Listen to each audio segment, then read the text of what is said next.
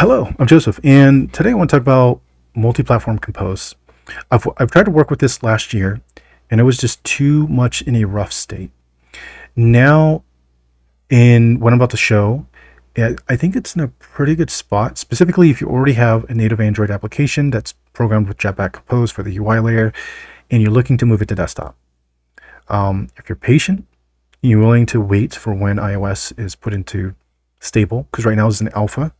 It's been stuck in alpha for most obvious reasons. They're located in Ukraine. They had an office in Russia that had to be closed because of the war.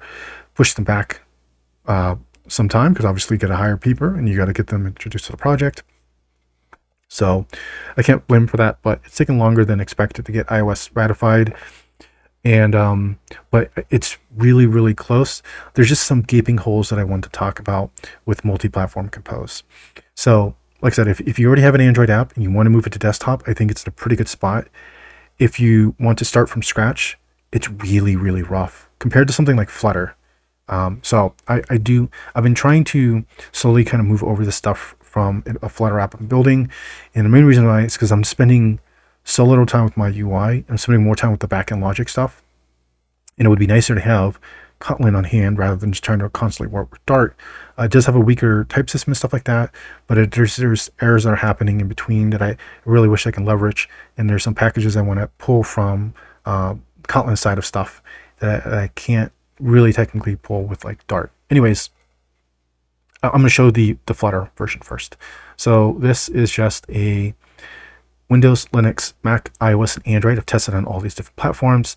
It is a it's an app to be used on all those and work responsively. It's my window. Okay, here we go. So here's like the desktop view of my login page, and then it goes to whatever. It has like logit stuff. You can try to register, blah blah blah, that type of thing. So it's really quick. It works great. It actually runs better than the native Android app that I was trying to build out for my Kindle Fire my Kindle Fire 7 from 2019, because that's a really old CPU chucked into like a more modern design, but it's just a crappy tablet. And Flutter was actually running better for the same material UI. Like when I clicked into these fields and that email gets a little bit smaller, there's a lot of jank that was happening on native Android Jetpack Compose that is not happening when I ran it in Flutter. So I thought that was really cool that Flutter has moved so far along that they're finally getting some better performance marks for that. Anyways, that's that. And it's really nice to have that developer workflow where the holy grail of it is to get your app to run. And then let's say you need to go ahead and change email to something else. So let's say change this to username. We can go ahead and save this and then get it to show there automatically. And let's say if I change this while I have data in here or state, that it continues to stay. It should have stayed. I'm not sure why it left. Okay, maybe on Mac is an issue, but on other ones it would stay there. It wouldn't actually change. So I thought that was really, really cool. And you have things like errors that you can kind of customize and stuff like that. You have a whole Material 3 toolkit at your hand. It also has the iOS variant for that as well. So that's like really, really cool to have that developer workflow. You can include packages even while it's running, as long as it doesn't need to be recompiled. So that was also really nice. Get SQLite in here took me like 30 minutes. All I did was add my go to my pub spec, add in this stuff here. This for a comment for Linux and Windows, and then in my database service layer, all I did was include an if and else, or just if here. So I'll swap the database factory to use FFI or not. That's it. That's all I really did. Jetpack Compose is a very different story. So let me go ahead and close this here. In that, unless you have a Mac and you have Fleet, which is their like new editor that they're trying to work on right here, it's really hard to get that workflow at all. And so I'm going to show you what Fleet is currently showing for an option, which is I can preview in their little preview window that UI. So I've been porting over it from Flutter to multi-platform compose, and I have a responsive UI just like I did on that multi-platform compose. Now, unfortunately, previews are not interactive, so I can't sit here and type into stuff or anything else. I literally need to run it. Running it isn't that bad. It does start up pretty quick, but I would need to set up pages to to quickly be able to jump to start it up with the app, to have some way to interact with it. But the preview is just a really good step. The problem is, though, is that, again, this is only macOS and only on Fleet. If you're using Idea Editor or Ultimate Community, using JetBrains, Android Studio, preview doesn't work at all. So this little icon here does not work at all with multi-platform Compose. It works with Android Jetpack Compose, and it works with Desktop Compose. With Desktop Compose, it only works on outer functions. If you have a function inside of a class, that then also doesn't work, but it will work for Fleet with macOS. So if they can get this to go across all different platforms, that's really good. But for now, you're going to be most productive on a Mac computer that can preview this with Fleet Editor, which I think is a really tall ask for doing desktop apps. I'm going to introduce a couple of things I've run into so far when working on this. Other than the preview not working, obviously, I've moved over to Mac, and I'm still trying to decide whether I want to definitely choose multi-platform Compose as a de facto. First is I wanted to add a SQLite database, just like I showed in my Flutter. So I went to my my build Gradle, and by the way, I hate Gradle, I hate Maven, I hate all these build systems. They are overly complex. JetBrains is working on a solution for this. I don't know if they're ever going to go with it, but it's supposed to greatly simplify it to what you had saw with Flutter, where you're not dealing with all of this programming logic stuff or Kotlin script to work with Gradle. So I used SQLite. This is the only thing that's available for a multi-platform. That's going to be important because while you can access the JVM for desktop, it's great for desktop apps. When you want to use an Android and you want to use your UI on native or iOS, then unfortunately everything from the JVM side of stuff, everything from Android side of stuff, they can't be used together, and you need to find something that works in between all these. So SQLite is one of them. Gives me that database. So I have a driver for Android, driver for native, which is iOS, a driver for desktop. This is one issue I had. So in their documentation for SQLite, they talk about adding the source for JVM dependencies, and I was like, I don't see JVM dependencies here at all. So let me go ahead and add it. I'm going to add in JVM dependencies. It's going to autocomplete for me.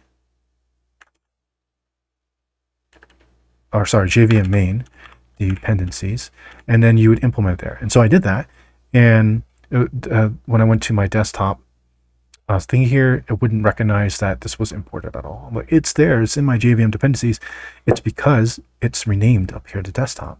So, you know, I'm following the SQLite, but the project that you make for multi-platform Compose is going to call this desktop, not JVM main. So that was, you know, one thing I ran into. I was trying to get migrations to work, and so I need to add this. And then exactly where does this go? Where I think it goes here. I don't know. I haven't fully finished this implementation just yet, but you kind of get my ideas. Like, I think it goes here. I'm not quite sure. I added the folders I was trying to follow through for the multi-platform thing. Then you need to add a base undefined expected class of the database factory, which was that simple little if statement that I had in Flutter, but then I need to implement for each platform. So for JVM, when I finally got it to work for, which is desktop, I just copy the code that they give you in the thing here. Where is it at? Yeah, just copy the code down here. So they give you one for JVM, copy paste in there, native, copy and paste it here, and then for Android. So I copy and pasted this. I did that, and what I did was, I want to open that. Let me force quit, and I went to main. I just checked it into my main. So I put it here, and I kept getting this, you know, create expected class and common module. I'm like, what does this mean? It's because my package isn't the base or the root. So I end up just making this here, putting it in here. Because if I actually tried to put this in here, and I click this little thing, it puts it in like some build folder. Yeah, it puts it into build, whatever. Like, it was putting it in the wrong folder. It wasn't even putting to where it needed to be. I don't know why. But yeah, so it took a lot longer than I wanted just to get a database in here versus Flutter. And that's because the documentation changing around this stuff. It's a moving target. I understand that part, but again, it's very, very frustrating for that. And going back to the documentation, this is for multi-platform.